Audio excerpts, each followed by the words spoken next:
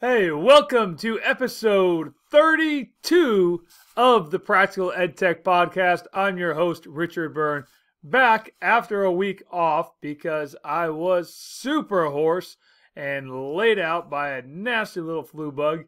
And so now I'm almost back to full strength. My voice is a little bit tired, but almost back to full strength. Let's get right into this week's episode of the Practical EdTech Podcast by covering some news and notes from the last week and a half in the world of educational technology, and education. So, first up, Common Craft.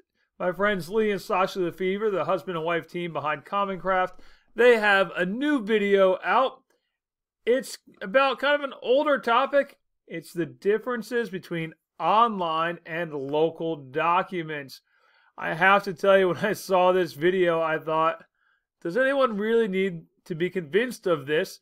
And then I had a conversation with one of the teachers in my school, and it turns out, yes, there is still a need for a video that explains the difference between an online and local document. Now, I'm not sure that showing the video convinced that particular person who has his heels dug in, but it's still a great video. On the Common Craft note, not a new video, an old video of theirs that I published again on my blog last weekend explains the Electoral College. It's 2020. We're electing a new president or re-electing our current president. That's as close to politics as I'm going to get in this podcast. It's a great topic to revisit with your students, and Common Craft does a really nice job of explaining how the Electoral College works. So check out that video. That's available on their YouTube channel for free. Go to YouTube and look up Common Craft Electoral College. Great explanation of the Electoral College.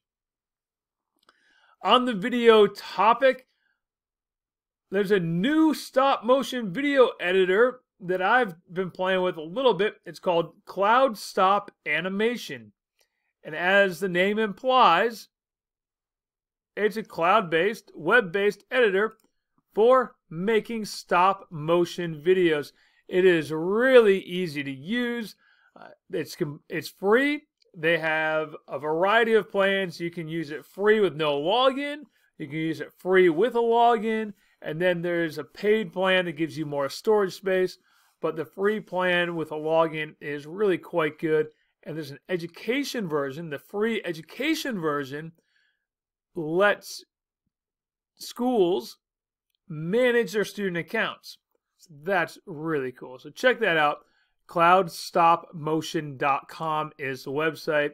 And thanks to Danny Nicholson and the Whiteboard blog for sharing that earlier this month. I meant to include it in last week's podcast, but last week my voice was shot, so I didn't record a podcast. Check out CloudStopMotion.com. Great little editor for making stop motion videos. If you are like me, you are probably chronically behind in replying to emails. And the official Google blog, Google's official blog, this week had an interesting little article about email productivity and some email productivity tips.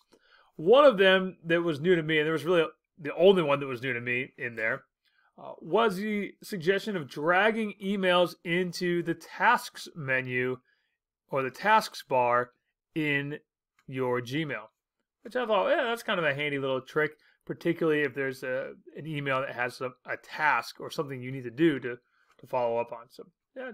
Check out that article on the official Google blog about email productivity. On Monday of this past week, I hosted a webinar. It was a free webinar titled 3 Easy Steps to Encourage Technology Integration. And I did that webinar for two reasons.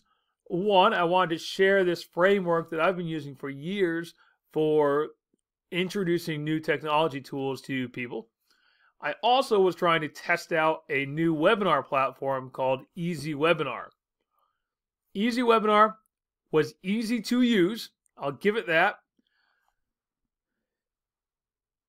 It doesn't have all the features, though, that I like about GoToTraining and GoToWebinar. So EasyWebinar, while it's cheaper than GoToWebinar, didn't have all the features I wanted. So I'm not ready to say, yes, it's a perfect replacement for GoToWebinar. GoToWebinar still is top dog in my book. It's also the most expensive one out there at almost $200 a month. GoToWebinar is super expensive, but it has every bell and whistle, every feature you could ever use and need and more. EasyWebinar didn't have that. And so, unfortunately, I'm not going to be using EasyWebinar going forward. But it was neat to try it out. And thank you to those of you who came to the webinar and were kind of my guinea pigs on how it worked. TED Ed released a new video this week, or I should say last week. It's called "Do Politics Make Us Irrational?" Spoiler alert, yes, they do. Politics does make us irrational. And the video cited a couple of those studies, including a really interesting one from 2013, in which the people tested, I guess, and the sampled, were given some math problems and then shown some statements, some political statements. And if the statement agreed with their own personal views, they tended to do better than those who saw statements that disagreed with them. So that was kind of an interesting little video. Check it out on TED Ed. Do politics make us irrational? Yes, they do, but it's interesting why. Class Dojo has a new feature. It's called Events. And what it is just a handy little way for teachers to post upcoming events, due dates, for things like permission slips and that sort of stuff, but also to announce things like classroom parties or field trips, that sort of stuff. And Class Dojo will handle all the reminders for you, so you can set up your event, and then Class Dojo will send all the reminders to parents as needed. Inflation Calculator is a new little website. There's a zillion of them out there. I tried out a new one called Inflation Calculator that does just that. Shows you the impact of inflation on the price of goods. Nothing really fancy, but handy. Wakelet. Wakelet is become a massively popular tool for bookmarking and sharing resources. And they have a new Microsoft Edge extension out this week that you can use for clipping and saving more things to your Wakelet boards. A new tool that I've started using this month, or I should say not a new tool, an updated tool that I started using this month, is called OptimizePress 3.0. OptimizePress 3.0. It is a tool for making WordPress pages from scratch. So if you want to design your own WordPress page or your own WordPress blog template, great little tool and cheap. It's not free, but it's cheap. I think I paid $39 for the version that I'm using. And you can use it on up to 5 different domains. So check that out if you're a WordPress person and you're looking to make a truly custom page, a truly custom theme. It's really easy to use.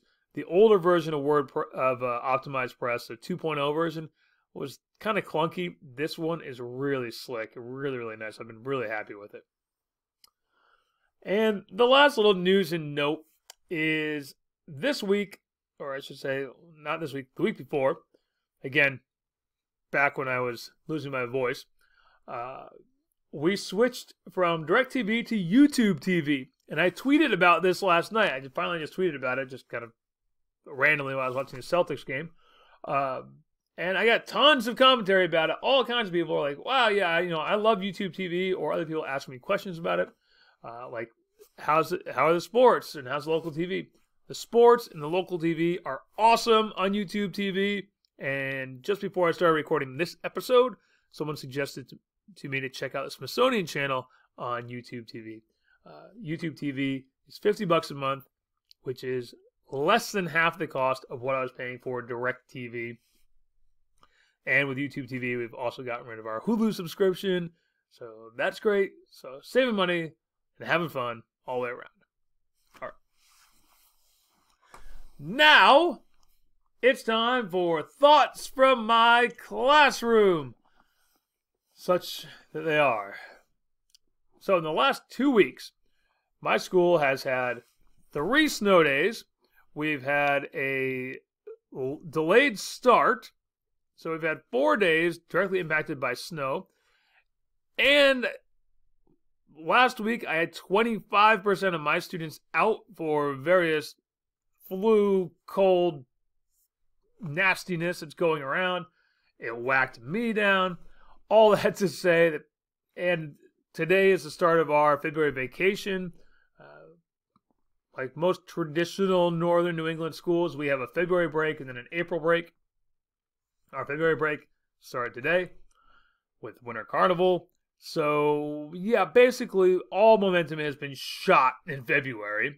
All that to say, I am trying something new with my freshmen. It's a classroom economy or mock economy simulation called PayGrade.io.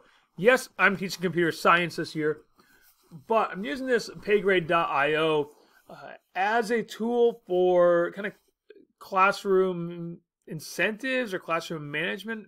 I hate to call it classroom management, more classroom incentives. Every kid has a job in my PayGrade account, and they get paid in a virtual currency for them. And at the end of the month, now you can set it up to be every week, but I'm setting it up for the end of the month. At the end of the month, kids can cash out, and they can spend their currency. They can use that currency towards little prizes that I've set up. One of them is a trip to Dunkin' Donuts. So, but some of my kids wanted to cash out already. So, you know, that's that. But it's a slick little tool. Full disclosure, they are advertising on freetechforteachers.com right now. Even if they weren't, I still would be using the tool. It was created by a teacher, and it's really just her and her husband that are running it as a kind of a little side project, pet project. So it's it's a cool little tool. Check it out, paygrade.io. Again, I think I would be using it even if they didn't approach me to advertise on Free Tech for Teachers.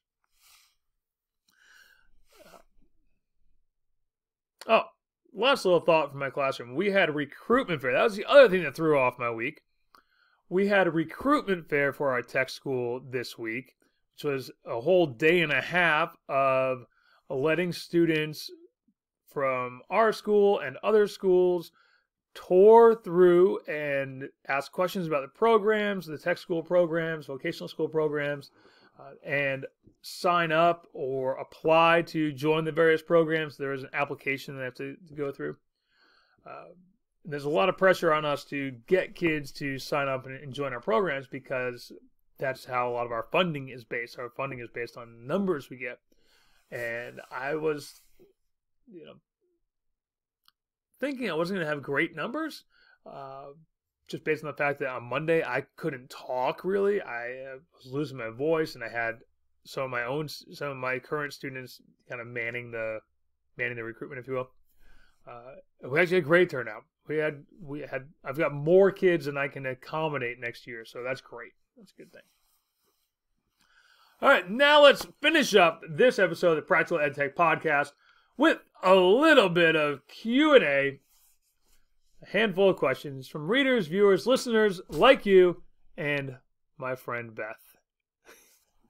So my friend Beth writes to me this week, and she says, I'm working on a publication for COSN, and I want to use a Creative Commons licensed graphic.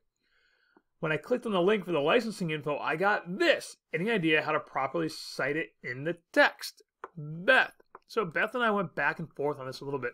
Those of you who are watching the video of this, I'm going to bring up what Beth is talking about right here. For those of you who are just listening, I'll explain. What happened here is Beth was taken to a page where the licensing applied to a whole package of media.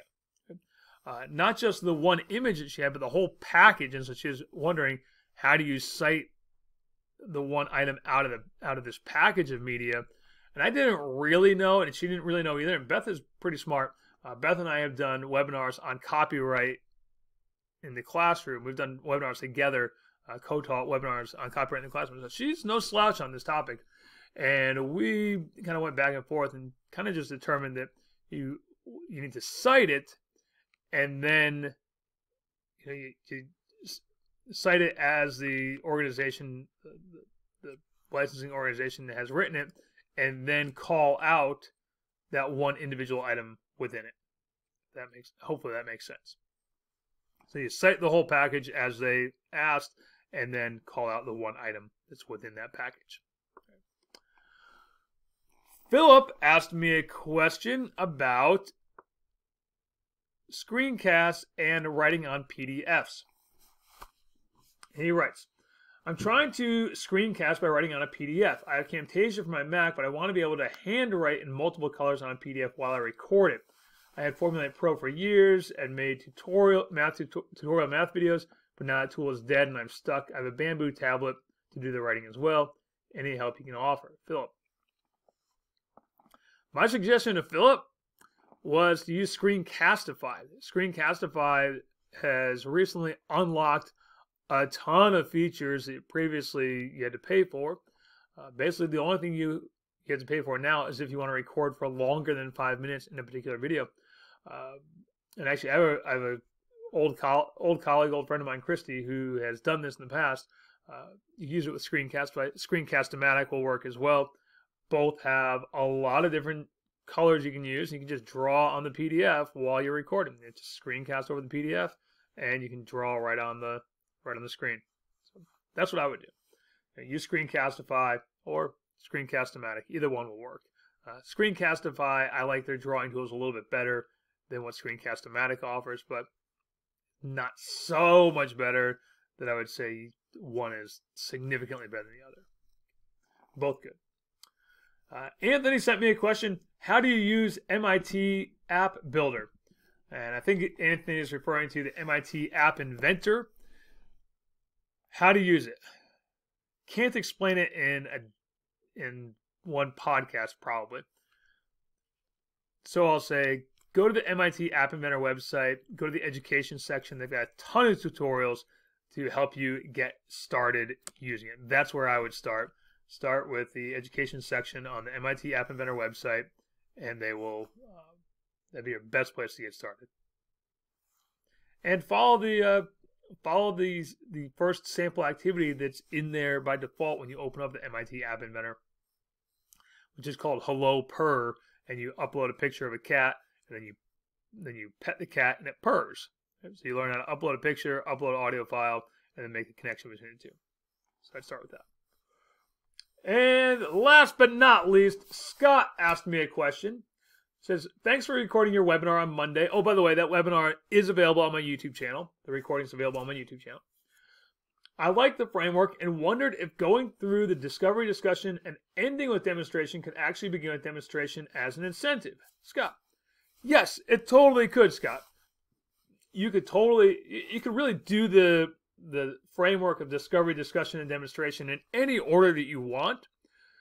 The reason that I generally start with discovery is that when I was thinking of this framework, I was thinking of it in terms of working with people who are a little bit more apprehensive about using technology, or a little more, I guess apprehensive, or not quite convinced of the value. And so I tried to start with some quick, simple things, like just some quick, handy little Google search tricks, or little tricks you can do in your inbox to speed things up. Just doing some quick little things like that to kind of hook people in. That's not to say you couldn't hook people in with doing an awesome video, or a podcast, or some cool thing you make with with an app designer. You can do it any order you want. That's just why I've done it the way I have. Now, to truly wrap up the podcast today, a little bit from the Shameless Commerce division of my life, I will bring up the Practical EdTech Summer Camp. It is happening July 13th and 14th in Bethel, Maine. It is going to be more awesome than any year in the past, and it's been pretty awesome in the past. If you would like a discount code, go to practicaledtech.com and click on Practical EdTech Summer Camp, and there's a little form that you can fill out. It's just your first name, your email, and the button for get a discount code, and I'll send you a discount code.